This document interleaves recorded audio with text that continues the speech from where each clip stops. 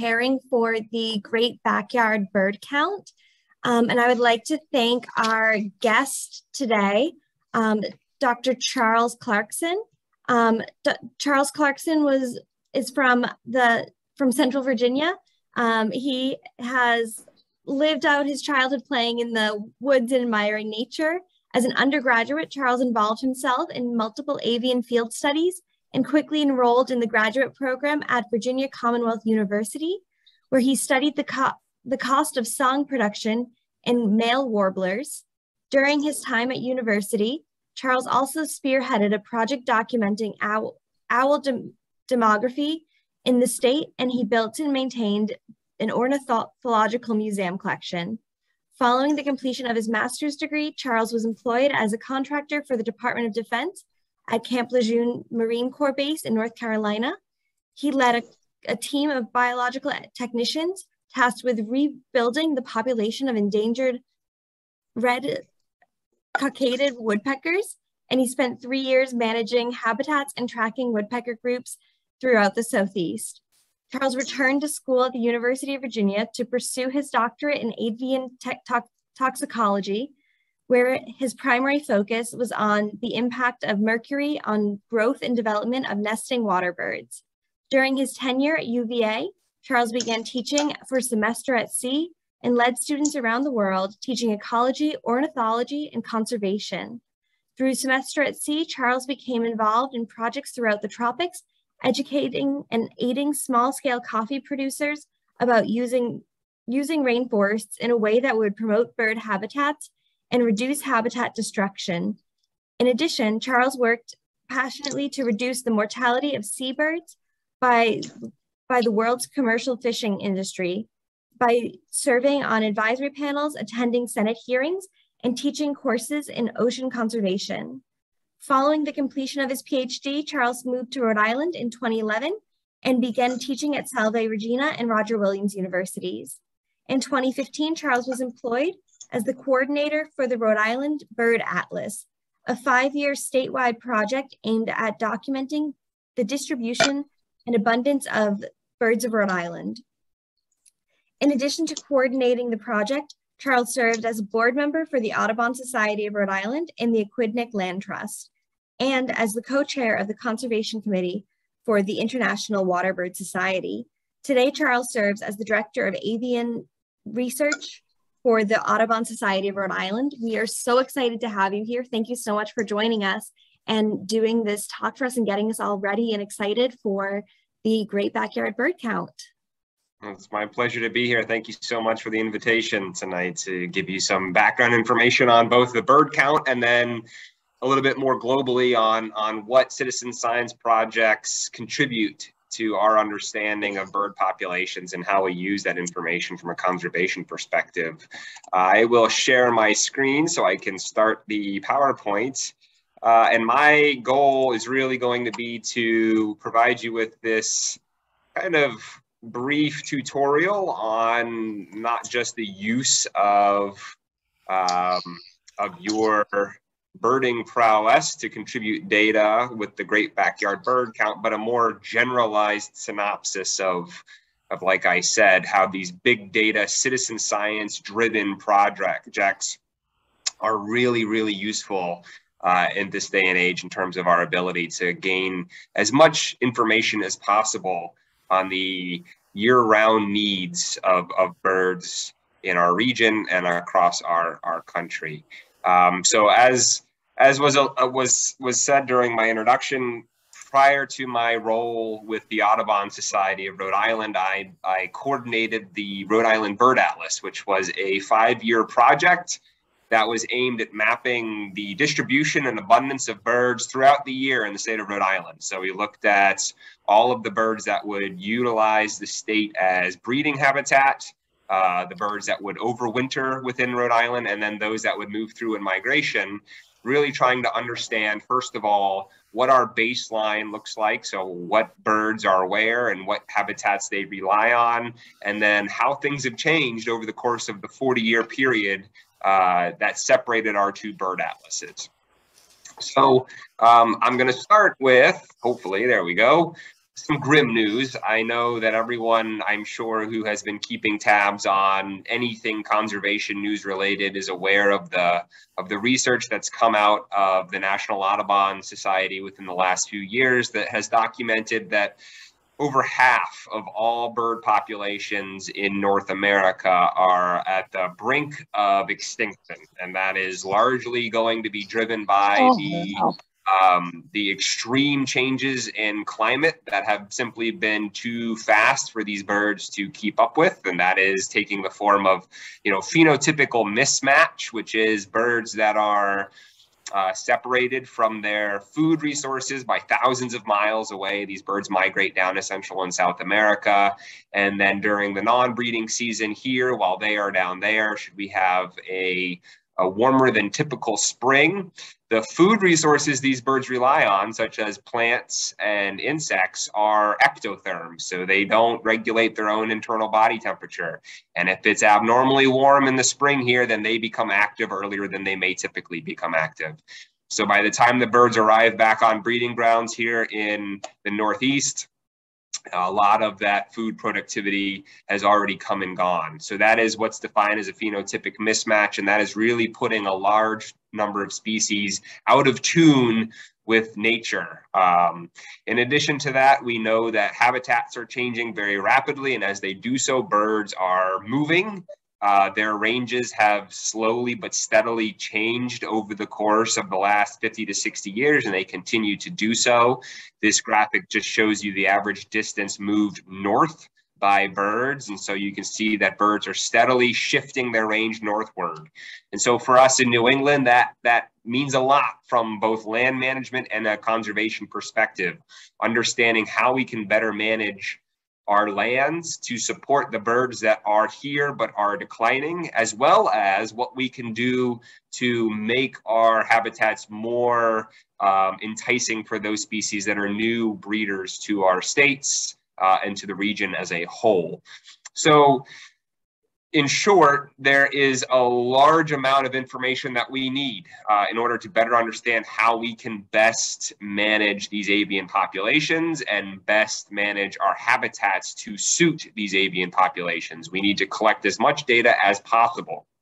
And so I consider that we are very much in this era of big data. Quite frankly, gone are the days where we really hyper-focus our research on the breeding season. It used to be thought that for many birds, if we concentrate on doing things that will increase their overall reproductive success, then that will ultimately result in population growth. However, we've been learning more and more as we look at the effects of climate change on these bird populations that it is largely throughout the remainder of the year when they are migrating through other habitats or overwintering in areas that are still utilizing heavy loads of pesticides, where large amounts of mortality are having impacts on these bird populations. So we are now really focused on understanding the full annual cycle of a bird, not just what it is that we can do on the breeding grounds and what the reproductive success rates are on these breeding grounds, but also what these birds require to migrate successfully, to overwinter successfully, and then how these things translate into their overall annual productivity. So we're really focused on understanding all aspects of bird species and their natural history. And obviously, as an ornithologist, there simply aren't enough of us to go out and collect all of the data that we need. If we went out and we did so just ourselves, we would have very small sample sizes, and therefore our ability to make predictions, to make spatially explicit models that depict maps that can be used by land managers and conservation agencies, all of that would really falter in terms of our ability to do something from a positive conservation standpoint. And that's why we've largely turned to big data sources, so large-scale citizen science projects whereby large numbers of volunteer birders, both professional and novice alike, can contribute their observations, and those observations can be put to work by furthering our understanding of how birds move around the landscape and what resources they require to survive from one year to the next. I'll just use the recently completed Rhode Island Bird Atlas as an example of how these big citizen science projects can inform so much of what we do. Our first bird atlas was conducted from the years of 1982 to 1987, and it was with 69 volunteers that we were able to comb the entirety of the state of Rhode Island and get an idea of the distribution of birds that would breed in the state. So the first bird atlas done 40 years ago was really just looking at the breeding season. Fast forward to our most recent second iteration of the atlas. It was conducted from the years of 2015 to 2020. With modern advances in social media, we were able to reach out to far more people, and so we were able to procure 240 volunteers for our second round atlas. And we deployed those volunteers to all corners of the small state of Rhode Island to collect data, and to collect that data throughout the year. So we had people out doing bird surveys during the breeding season. We had surveys being conducted during periods of fall migration, when large numbers of passerines were moving through the state en route to southerly overwintering destinations. And we collected data throughout the bitter cold winter, where our woods were relatively quiet, but our coastal environments were just jam-packed full of these overwintering waterfowl that rely so heavily on the southern New England coastline for their non-breeding season.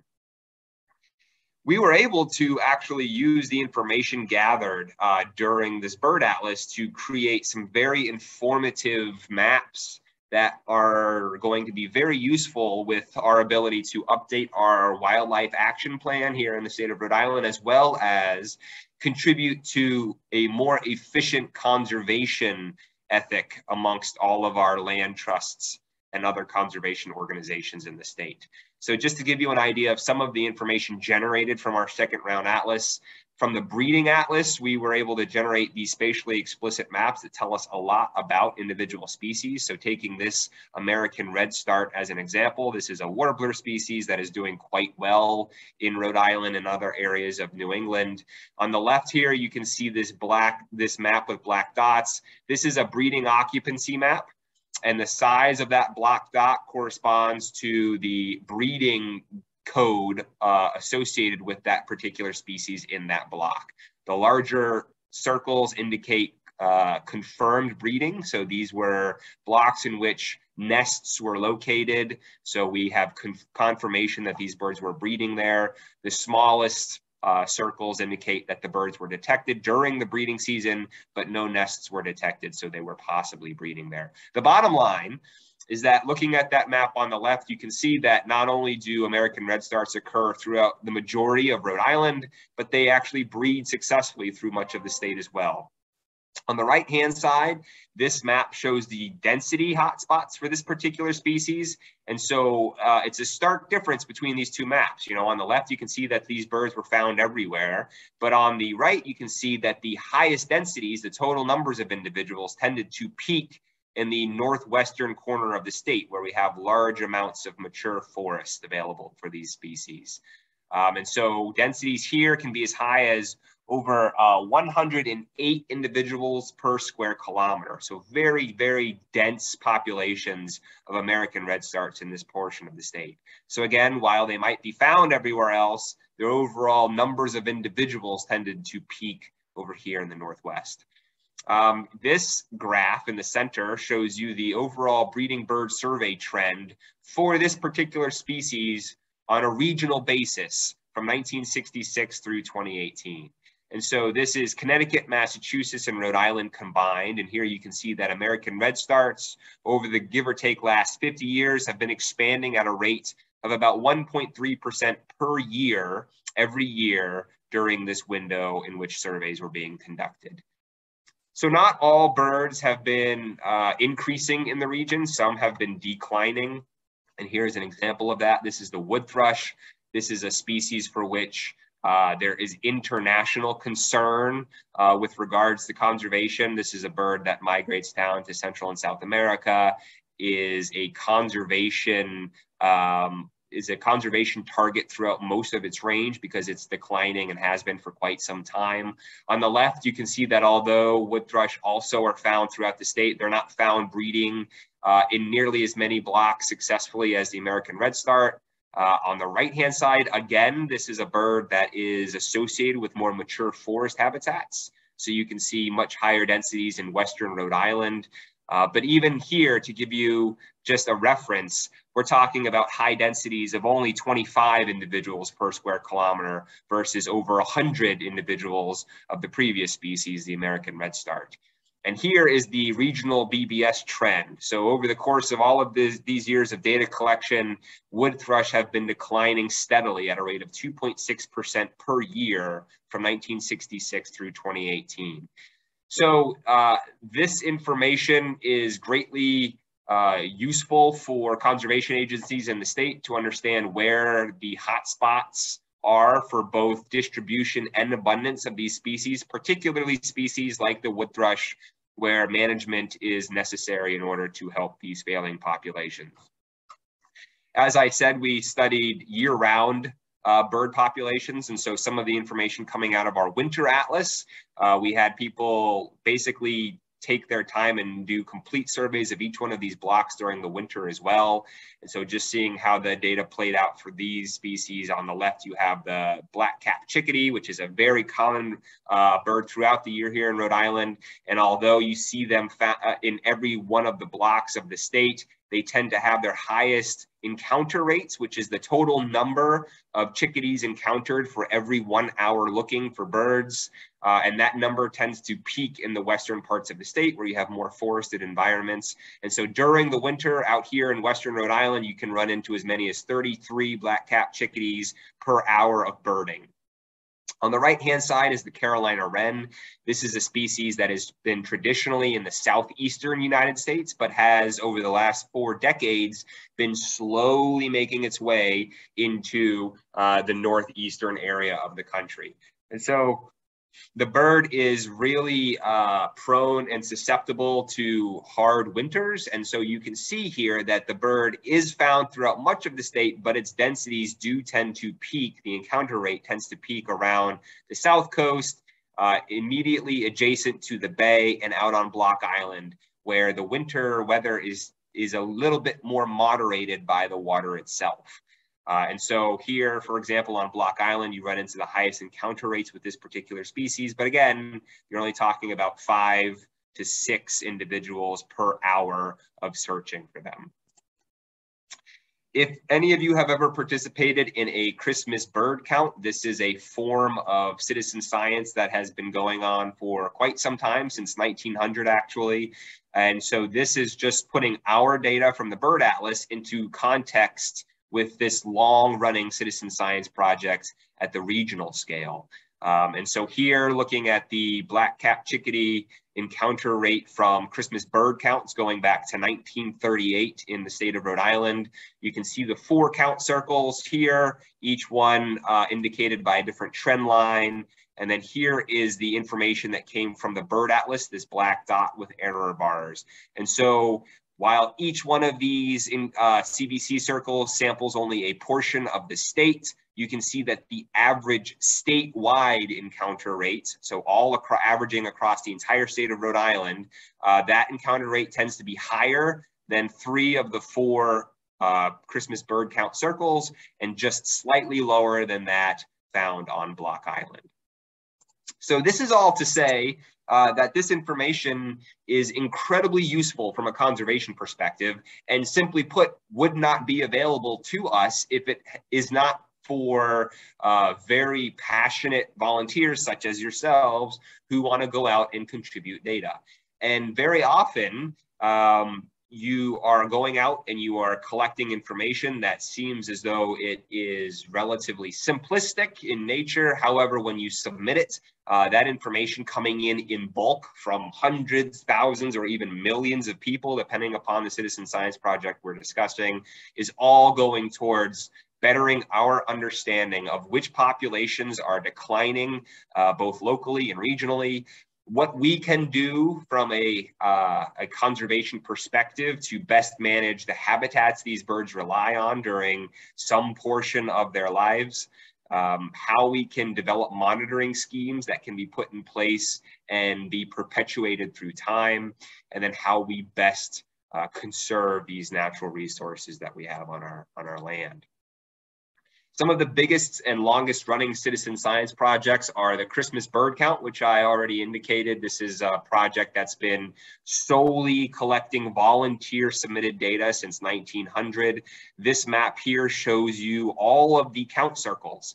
And so every one of these circles you see is being counted on an annual basis during winter, usually in the month of December or very early January in some instances.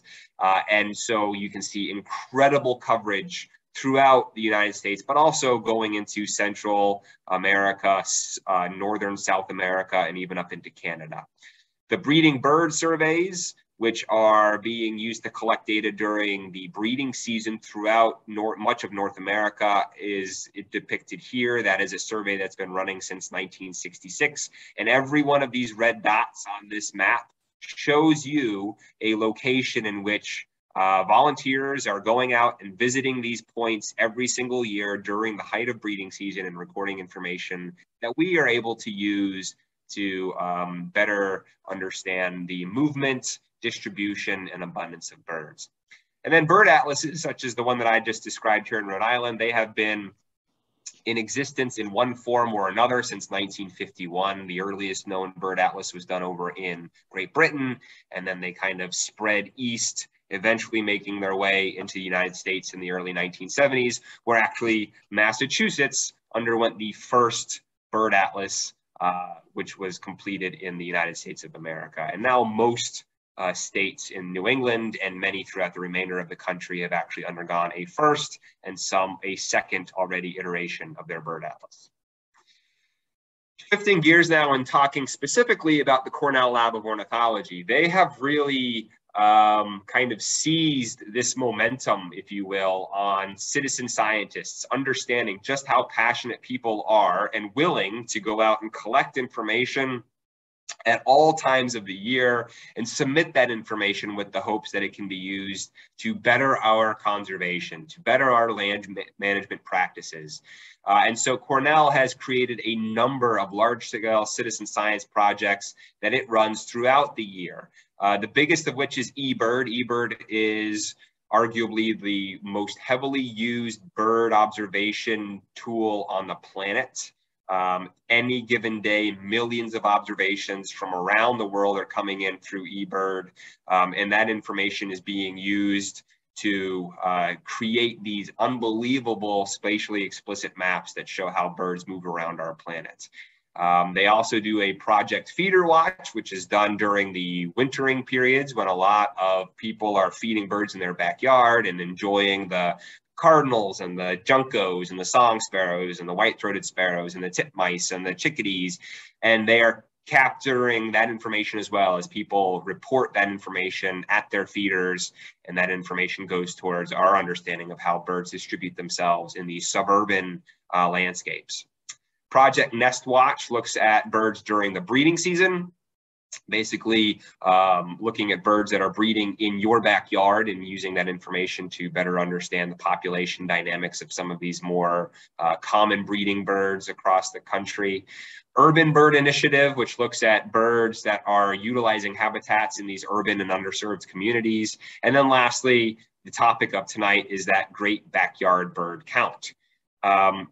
It is important for you to understand, as I stated earlier, that when you contribute your data to any of these projects, whether this is you going out and submitting your observations to eBird on a daily basis as you do your daily bird walk, or whether this is contributing to a project such as the Great Backyard Bird Count, it seems as though you might not be doing much because, as I will go over in a few minutes when we talk about the particulars of the Great Backyard Bird Count, you're not asked to do very much in terms of your overall data collection. However, that information, when it is multiplied by tens of thousands and millions of people around the world, can all be put to work to really greatly enhance our understanding of these bird populations. So for example, this data visualization shows the population of a bird and how it moves across the eastern portion of the United States during the breeding season. So here you can see the bird moving during the breeding season of June and July into the eastern parts of the state, and then throughout the fall and into the early parts of winter, they retreat back into the southeast. So this is information that is all being garnered from eBird. So people go out, they go birding, they report exactly what they see and when they see it. And that simplistic form of information can be used to create these really stunning, these visually stunning, spatially explicit maps that depict whole-scale migration patterns by a particular species. So again, don't ever think that the work you're doing is insignificant. As someone who runs and has run many citizen science projects in the past, I can tell you that the work you do is instrumental in our understanding of bird populations. So please don't ever feel as though the work you do doesn't amount to much. It is incredibly useful. So let's now kind of switch gears and talk specifically about the Great Backyard Bird Count, what is expected of you, how you can contribute, and what to do if you're feeling as though you may be more of a novice than you'd like to be. Can you still contribute data? The answer is yes, and I will go over some of the particulars of how you can do that momentarily. So the Great Backyard Bird Count is basically occurring between February 18th and 21st. So this is a 4-day period in which you will be choosing a location to go watch birds. This is a project that's global in scope. So for you and I and everyone else in New England and most of North America that participates in the Great Backyard Bird Count, you're going to be documenting non-breeding season bird populations. However, there are people concurrently collecting data throughout the tropics, throughout the Southern Hemisphere, and they're all contributing data on the exact same 4-day window as you. And so they're going to be documenting breeding behaviors of birds. So this is truly a global amount of information coming in on how birds are distributed during a single 4-day block of time across the entire planet. So it's really, really neat project. You have the ability to choose to watch birds wherever you want. So even though the name of the project is the Great Backyard Bird Count, you can certainly go to your favorite birding location if it's a nature preserve down the street, if it's a wildlife refuge all the way on the other side of the state, or if you would like to just sit in your backyard and count birds or go for a stroll through your neighborhood, you can do that as well. The only stipulation is that you have to devote at least 15 minutes of your time to this project. It's a fairly small ask. During this 4-day window, you can contribute as little as 15 minutes of your time to collecting information, or you can contribute as much time as you possibly can. So I would say that most of us probably have more than 15 minutes that we can devote to going out and collecting information on birds. And if you're gonna go through all the motions of putting on gloves and hats and coats and boots and getting your optics to go out for a bird walk, you're probably going to want to spend more than just 15 minutes outside.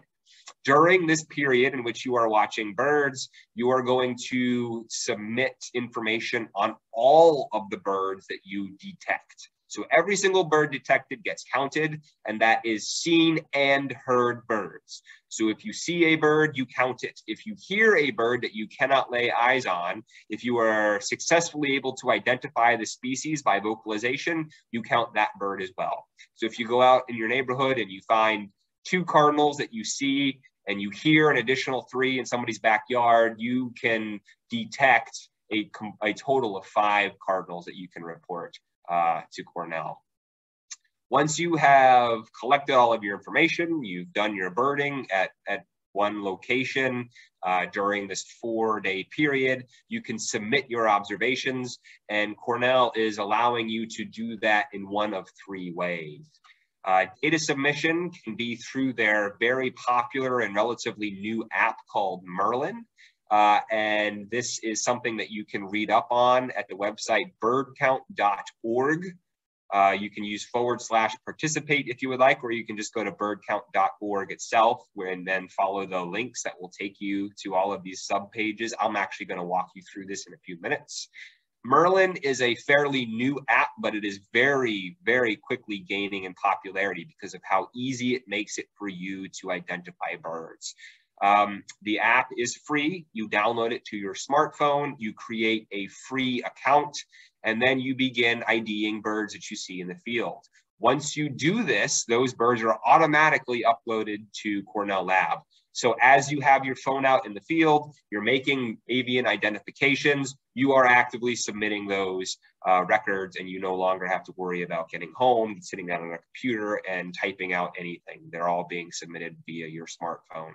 There are 3 ways in which the Cornell Merlin app are going to help you identify birds.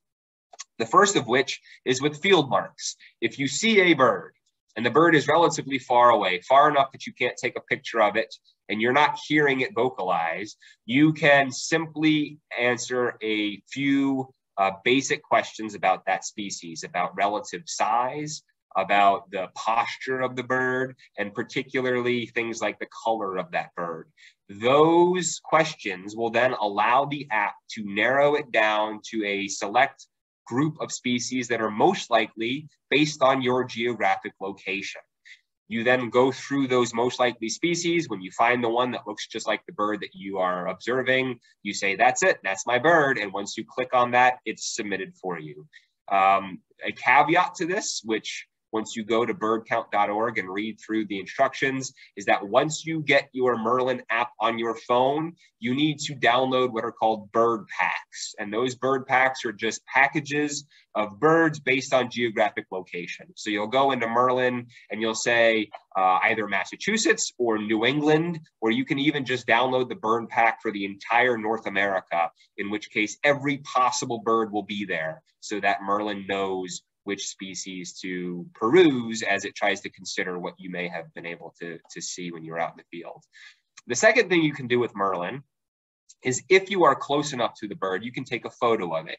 On the left here, you can see a very unlikely scenario, in which case this beautiful Blackburnian warbler, which is a warbler that spends most of its time very high in the canopy of a tree, moving around very energetically and nearly impossible to get a clear photo of. However, in this example, if you were able to capture a picture of the bird, the Merlin app itself will identify that bird based on the photo. So while you might not be able to go out and collect photos of small, energetic birds like chickadees or kinglets, you very well may be able to take a picture of a duck or a goose species. Let's say there's a greater white-fronted goose in a field full of Canada geese. If you can get a picture of that, Merlin will be able to successfully identify it for you. The third way that you can submit observations on Merlin is through vocalization. It's quite amazing that the app now has the ability to identify a bird based on its song or even its call type. So if you are close enough to a bird to record its vocalization and it is actively vocalizing while you're out doing your survey, all you need to do is hit the record button when you open your Merlin app, hold your phone up, and it will automatically identify the species that it hears. So this is a really useful app to use to submit those observations.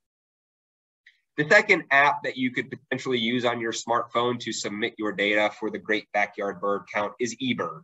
Again, like I said, this is the largest bird reporting app on Earth.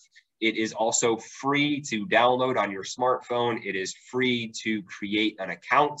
Once you have that account set up on your phone, you simply go out, you hit the button to start your checklist, and every bird you see while you're out and about, you enter it into eBird, and that will then submit that information to eBird in the Cornell Lab, which will be going towards your Great Backyard Bird Count data that you submit. The great thing about eBird is it will also record your geographic track, so you don't have to keep track of distance moved, time spent surveying birds. It will do all of that for you as a default function of the app itself. If you would rather not use your smartphone in the field, or you don't have a smartphone, or you don't want to go through the motions of learning how to use any of these apps, you can also use eBird on your desktop computer. So you can record your data the old-fashioned way. You can go out with a notebook and a pencil, and you can write down everything you see, making sure to also keep track of the amount of time that you spend outside and the distance that you spend outside looking for birds. So let's say you walk for a mile, or you can simply put that you're stationary. If you're sitting in a chair in your backyard for 20 minutes, that's fine as well. And that information you will jot down on a sheet of paper. When you get back to your house, you can pull up your computer, go to ebird.org. You will enter in your information to create an account, and then you can sit at your computer and type in all of the information, translating it from your notes over to the computer. So now what I would like to do is actually end this presentation just long enough to show you what this looks like. So this is birdcount.org. This is Cornell Lab, this web page that is devoted specifically to the Great Backyard Bird Count. I would highly suggest that anyone who's going to participate in this project goes to birdcount.org and goes through the webpage so that they understand everything. There's a short video you can watch, which really does a good job of explaining why it's important to collect data, which hopefully I've already impressed upon you. There was a seminar today at 2 p.m. on using the different technologies that I just explained to submit your data. But it's pretty self-explanatory. Everything is here. If you click on the website, on the link to how to participate, it'll go through everything that talks about basically the steps that I just informed you of. Where you want to watch the birds, watch them for 15 minutes or more. It walks you through basically how to collect the data and then how to submit the data. So if you want to learn more about the Merlin Bird ID and how to use it, you can click on using Merlin Bird ID. It'll take you through the process of how to get the app on your phone. Once you get the app on the phone, how to create an account. And then once you have an account, how to submit your data. You can also go to the eBird link, which will talk about the exact same thing via eBird. So you'll have the ability to watch a video on how to submit observations on eBird. It will tell you how to procure the app for your phone if you intend to use a phone, or if you would rather do it on your desktop computer, how you can do that as well. So it goes through everything. It's also important to understand how eBird works. So I'll go to ebird.org right now and show you that.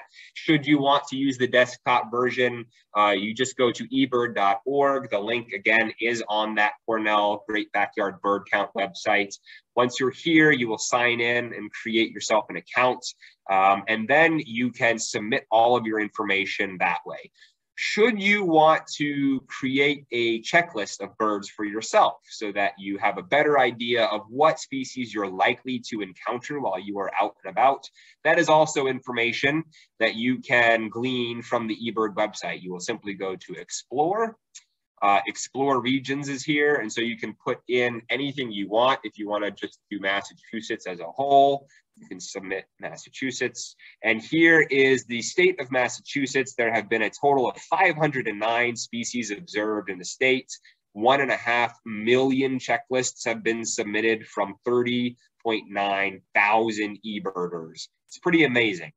And this is replete with all of the information, the species, when they were detected, where they were detected. Some have photos associated with them, for example, so you can see pictures of, in this instance, a ruddy turnstone, and where the species was detected and when.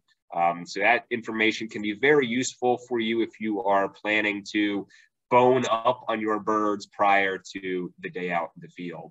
A couple more really cool things about this, and again, I don't want to overwhelm anyone with these technologies. Luckily, this is being recorded so you can watch it over again, but also the instructions on everything that I'm going over right now can also be found on birdcount.org. Under the eBird link, they will have links for all of this and instructional videos that you can use. If you want to know more about any particular species, so let's say you want to know more about the pileated woodpecker, you simply click on the species itself, and it will bring you to the Birds of the World main page, where you can see photos of all different individuals based on where they are, different sexes, different age groups of the bird. You can read about its range within the area where you will be surveying. You can look at weekly bar charts, for example, to see how prevalent the species is during the period when you are going to be out surveying. Something else you can do from this checklist is narrow it down. Okay, so say this is 509 total species of birds that have been observed in the state of Massachusetts. So that clearly includes all of the breeding species as well. If you really just want a shortened list of the birds you are likely to encounter on your non-breeding season excursion into the field, you go up here, and instead of selecting all years, you can select the current month, and that will give you a total of 182 species. So 182 species were found in Massachusetts in the month of February, and it lists them all out. If you would like to then print out a list of those birds in a PDF format to take with you into the field, scroll down here on the left-hand side of the screen. You can see printable checklist. When you click on that, you get this really nifty PDF file that you can print out, taking up a standard 8.5 by 11 sheet of paper with a checklist of all potential birds you might encounter while you are out in the field. So this is a great tool to use if you plan to submit your observations on your desktop computer after you've been out in the field. You can take this out with you, use it as a checklist. You can put the total numbers of individuals in each one of these blanks by the species. This also is going to be a useful resource for those of you who consider yourself to be a more novice birder and you want to have this list at your disposal while you are out in the field so that you can narrow down the species you are seeing to better identify them. So going back into the PowerPoint presentation. I should note one of the reasons why eBird has become so incredibly popular through time is because they have capitalized on the competitive nature of humans. And so through eBird, you can have a very competitive interaction with other birders in the state, in the region, your friends, because eBird will reward you with points for things like the total number of checklists you submit. So there is a checklist leaderboard. There's a leaderboard for the total numbers of species. There's a leaderboard for the total numbers of individuals of birds. And so it incentivizes a lot of birders, because birding can be a very competitive habit, to go out and collect information. They are also doing something similar for the Great Backyard Bird Count, in that everyone who participates in the project is automatically entered into a raffle to win a pair of Zeiss Terra ED 8x42 binoculars, an exceptional pair of binoculars that will be a lifelong birding companion for you. These are really good, well-built, durable binoculars that you'll have for years to come. And just by participating 15 minutes of your time for this project, you will be entered into a drawing for a pair of these binoculars. So now, moving away from the specific bird count, the backyard bird count, into more ID tips and techniques for those of you who feel maybe a little shaky on how to best identify the birds that you are likely to see in the field. Some tips that are going to help you when you see confusing birds. It's important to pay attention to what we refer to as field marks. So if you see a bird and it's around for only a fleeting amount of time before it skirts off into the bushes and no longer gives you a look, while you have eyes on that bird, pay attention to things like the bill color of the bird, the leg color of the bird, the general shape and size of the bird. These things are usually, the shape and size are usually conserved within families. So for example, Pickadee, which is the family of woodpeckers, almost all woodpeckers have a very similar body form. So if you can narrow it down based on the general shape and size to a particular body form, that will enable you to better ID the bird once you get your bird guide and crack it open. So for example, with these three sparrow species, sparrows are notoriously difficult birds to identify for a large number of beginning birders. On the left here, you see the song sparrow. Song sparrow, you can see, has a bicolored bill. The upper mandible is darker than the lower mandible.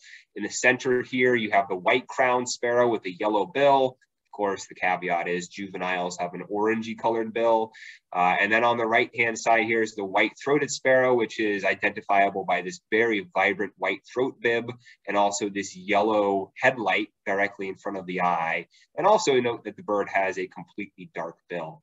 So taking in these field marks and writing them down will make it much easier for you to identify the bird after the bird has left and you are no longer able to observe it. I highly recommend that anyone who is likely to need identification assistance in the field use a field guide for that. So you can still purchase and bring with you a print field guide into the field. I still use print field guides when I go somewhere that has bird life that's new to me. I just prefer having a book with me as opposed to an app. The three really popular books, and this is just three, there are far more than just these three, are the Sibley Guide to Birds, the National Geographic Field Guide to Birds of North America, and the Peterson Field Guide. These are all exceptional guides. You'll want them in your library anyway, so going out and purchasing them prior to your count is a good idea. And taking some time to become familiar with the books is also a good idea. Familiarize yourself with how to get to certain groups of birds very, very quickly. Know where the sparrows are in the book. Know where the woodpeckers are in the book, so that when you encounter a sparrow or a woodpecker in the field, you're able to get to those species accounts very quickly, as opposed to waiting until you go out to the field for the first time to crack the book open. If you are a smartphone user, you can also get many of these field guides on your phone as an app. So Sibley Guide to Birds is also available as an app on your phone. Another very popular one is iBird Pro. These apps cost just as much as the books, actually.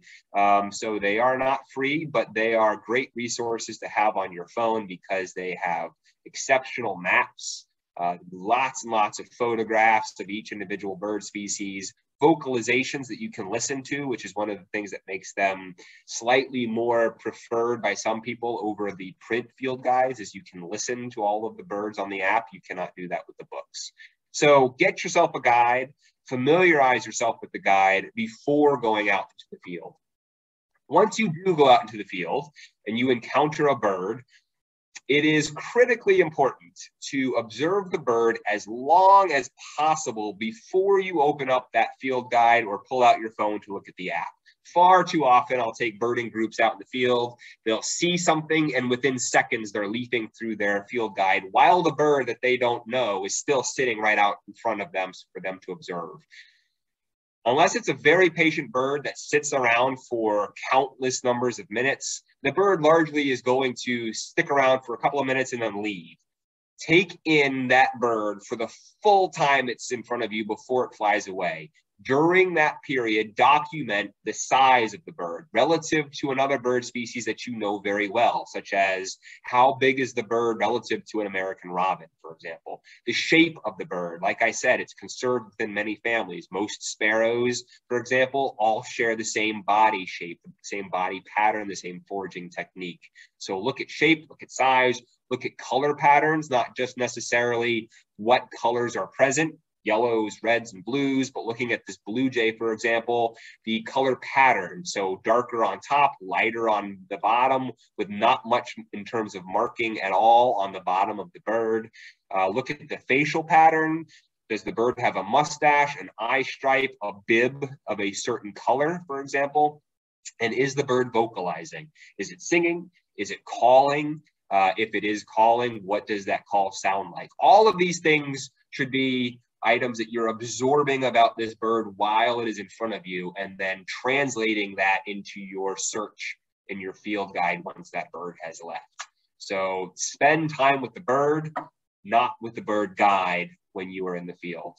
And lastly, just a quick little note on counting birds. Part of the Great Backyard Bird Count is not just what birds you find, but how many individuals. For most of these species, it's going to be easy. If you go for a walk and you see 4 or 5 cardinals or 4 or 5 blue jays, that's a relatively easy thing to keep track of. However, if you're birding along the coast and you see flocks of waterfowl, these big flotillas of waterfowl out on the water, and you have to estimate how many individuals there are, or if there are birds flying overhead in a big flock like Canada geese, you have to do the same. Your best guess is better than no guess. Just make sure you practice a little bit. So get an idea of what 10 individuals look like, and then extrapolate up to the group as a whole. Come up with a method of counting birds that makes sense to you to estimate large numbers of individuals, and get your best guess for those really large congregations when you encounter them. For most of you, this isn't going to be an issue unless you explicitly are going towards water bodies to do these counts. So with that, I am going to stop my screen share and take time to answer any questions you might have. You know, I see we only have 5 minutes left or so, but I'm happy to answer questions as they come in. Hopefully that was relatively informative and self-explanatory, but if there's anything additionally that you guys would like to know, feel free to ask now.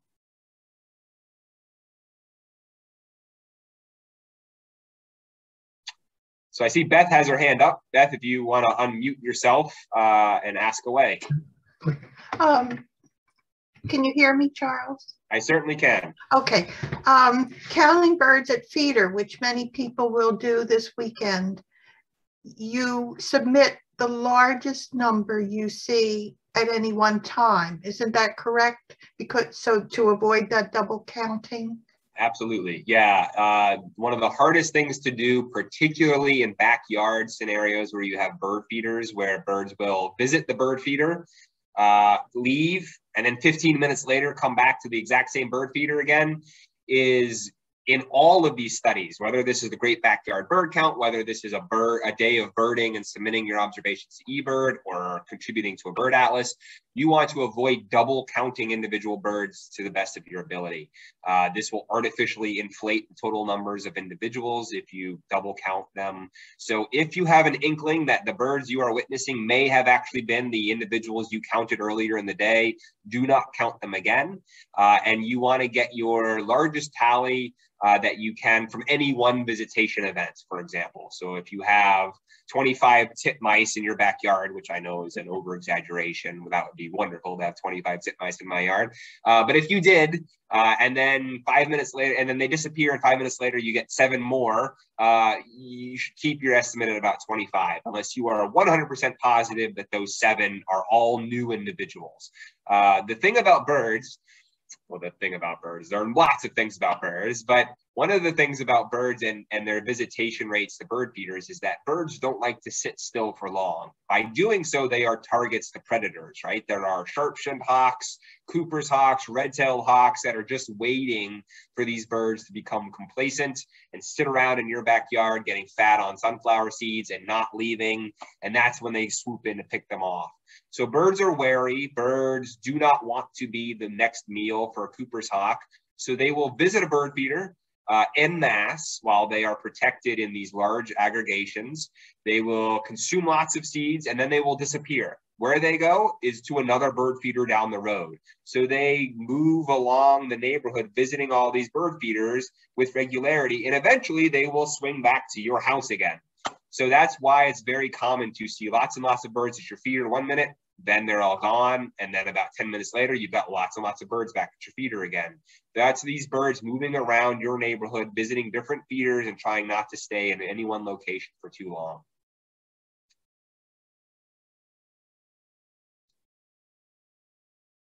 Anything else? You can raise your hand if you know how to do it like Beth did, or you can simply just take yourself off of mute and ask away. Charlie, this is Mary Alice. Hi, Mary. How are you? I'm great. So good to see you, and congratulations. Well, I can't see you right now because your video's off, but it's good to see you. I know. Well, I'm eating dinner, so I don't want to. That's okay. I can do that, I suppose. No. Don't worry. Well, now okay. I can see you. It's good to see you. How can I help? Good to see you. So my question is, I'm aware that Rhode Island has experienced some really devastating events in our forests. We've lost our oak trees in the Northwest. We have all these really miserable things eating our trees and killing our trees. Are you all addressing that in your concerns for conservation of the birds in Rhode Island, and what efforts are underway? Yeah, we absolutely are. So so in my new role with the Audubon Society, you know, we're specifically looking at Audubon owned and managed parcels, of which we have nearly 10,000 acres in the state of Rhode Island that we manage. So it's a lot of land. Outside of that, you know, a lot of these big state management areas that are maintained by the DEM, they are also suffering from high rates of mortality because of gypsy moth damage. Two good things to take note of here. One is we have a large amount of mature forests in Rhode Island right now. You know, hundreds of years ago, a couple hundred years ago, just like in Massachusetts, there was a ton of agriculture in our state, a lot less forest habitat, a lot more grassland habitat. But then as all of that agricultural activity kind of shifted towards the central US, the forests of New England began to regenerate. And so here in Rhode Island, we have a lot of forest habitat. And the hope is that there's enough sapling growth in the understory that these trees are going to replace themselves over time. The second good thing that might come out of this is that we have a growing population for certain species that are associated with old growth forests and require snags, require large dead trees for nesting. So things like the pileated woodpecker, which has been expanding throughout Western Rhode Island, is likely to actually benefit from the damage that has occurred to our oak trees. Similarly, the yellow-bellied sapsucker. This is a woodpecker that has historically been prevalent in Rhode Island as the wintering bird, but only 3 years ago, we documented the first 2 breeding pairs in the state. So now the yellow-bellied sapsucker is an established breeder in the States, and one thing that will likely make its job easier is having more snags available for nesting. And kind of the list goes on, actually. Great crested flycatcher is another species likely to benefit. So there will be birds that benefit from the tree mortality that we have had because of the gypsy moth damage. And undoubtedly, there will also be some species that do less well as a result. The question is, which of those species that suffer are going to be species we can target with management? And we don't really have those answers yet because this tree mortality is a relatively recent event, and we're going to have to go a few more breeding seasons before we really understand the impact of this on our local breeding bird population. But suffice it to say that we are monitoring it closely, and we are planning all of the management activities we can in the event that we need to do something about it. So glad to have you here in the state of Rhode Island working on these issues, Charlie. I think you do a magnificent job. Thank you very much. I love what I do. And obviously. how cool is it to work with birds? I mean, come on, most people bird watch out of a hobby. I get to do it as a job. I love what I do. Question? Yeah, Mary? Okay, I just today, someone was discussing with me that the avian bird flu might be an issue currently in the past couple of weeks. Is that anything we should be concerned about with our feeders? Not yet. So we have monitoring stations in many of the locations where bird flu is likely to be transmitted from wild bird populations to domestic ones throughout the Arctic. And we have recently, within the last, I think, 3 or 4 months, documented avian flu very far north of us in the Arctic. There is nothing yet down here in this neck of the woods, and there is actually no reason to believe that it will make its way down here. So what we do know now is that avian flu has been documented in North America, however, nowhere remotely close to New England. So for the time being, it's not something that we need to worry about. There we go. Thank you. I was concerned about filling the bird feeders and if we should stop, right. But we're good. At the moment, you're fine with that. Yeah, don't worry about that. All right, thank you. You're welcome. Anything else? I don't want to keep anybody too late. I know this was only advertised until 7:30, but obviously I have no problem sitting here and talking about birds all night long. So I'm happy to continue answering questions if you have them, but if not, I'm also happy to end the session. So Charlie, I am using eBird. I'm sorry, am I? No, go ahead. Talking? I just wanted to ask, I am using eBird, but this new Merlin capability sounds great. Is it a problem to use both? Yeah, the Merlin app is really useful. And, you know, I kind of moonlight as a bird guide. I lead trips to Panama, to Iceland, to a large number of countries. And I also run domestic trips as well. I just did a trip out to southeastern Arizona a few months ago, which was spectacular. And I'm telling you, more and more and more of my clients are using Merlin because it's getting to the point where I almost feel like my job is obsolete because they can find any bird anywhere and use that app to identify it with really frightening accuracy. So it's really a great app, very intuitive. I would highly suggest you use it, particularly if you're not an expert birder and you need that assistance with identification. Thank you. Doris, I see your hand up. Yeah, I was just asking the same thing, basically. This will be my first download of some kind of an app to actually record. I've been watching birds for a long time, but to actually record. So the Merlin might be the one I want to download for the... You know, if you plan on doing more birding, then if you plan on birding beyond the Great Backyard Bird Count and having this app available to you, you might want to consider just putting both on your phone. You can use either one of them to submit your observations, but they both have strengths. One of the things that I do love about eBird is your ability to go into the app, and because it knows where you are based on your phone's geographic location, it tells you all of the birds that were seen locally by other eBirders within the last day. So if you're out in the field and you want to know what birds are local to you right now, you just open up your eBird app and it'll tell you. It'll tell you within the last 24 hours, these are the birds that were found right where you are. So that is a great tool to have to help you identify the birds that you're going to be seeing while you're out and about. If you need that added assistance with identifying birds by being able to take their photo or record their vocalization, that's where the Merlin app would come in really handy.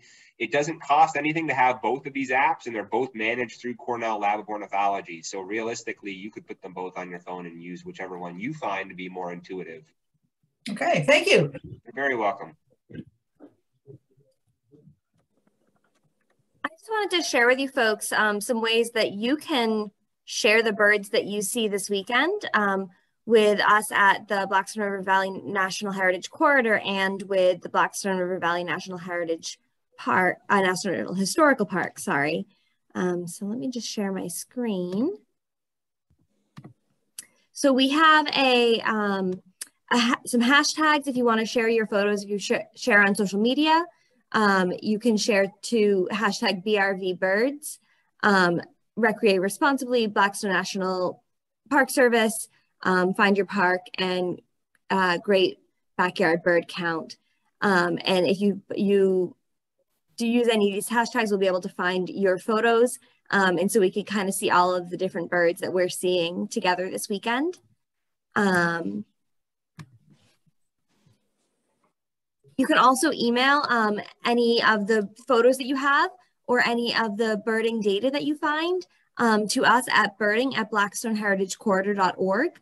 And it'll be a really great way for us to kind of gather everything we have together and see what we have right in the Blackstone Heritage Corridor. And then also if you're using eBird and you wanted to share with us, our username is Birding the Blackstone, and you can just share directly to us. And we'll send you all of this information tomorrow as well. And then also we have our birding ambassadors with the Blackstone Heritage Corridor. And if you are interested in leading any bird walks or joining any bird walks, please reach out and we are happy to talk to you about it. We're looking to plan some bird walks for this upcoming summer. So keep an eye out on that and we will share more information as that comes.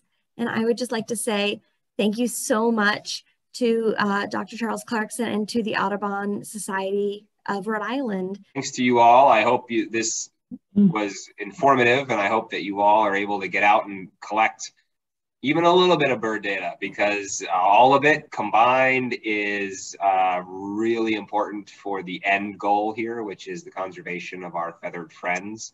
So I appreciate this opportunity to come and go over the project. And I hope you guys all go forward and get some great birds this coming weekend.